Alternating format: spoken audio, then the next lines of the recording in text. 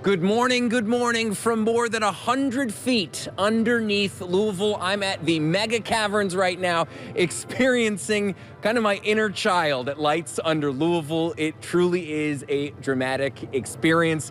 And here to talk to us all about it all morning is going to be Charles Park. Charles, one of the executive vice presidents here at the Mega Caverns.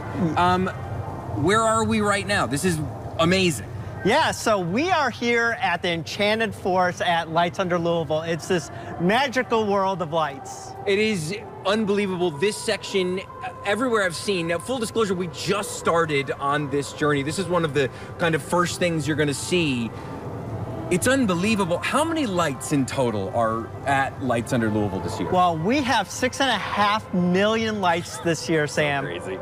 It's so crazy, and it's so wonderful, and it's an entire route. If somebody comes on a busy Saturday or something, how long will it take them to kind of move through this whole thing? So it takes about anywhere between 25 to about 35 minutes. It is 1.3 miles long. It is actually 20% longer than last year. It's so neat. It's so neat. And there's a lot of new stuff. We're going to be experiencing some of it today. But really quickly, why don't you tell people at home what's brand new and what's enhanced? Sure, absolutely. So we have 5 brand new themes, 7 enhanced themes. We actually have the first of its kind drive-through hologram experience here at Lights Under Louisville. All right. I'm just freaked out a little bit. I'm sweating. I'm so excited. Lights Under Louisville, a tradition in Louisville known the world over.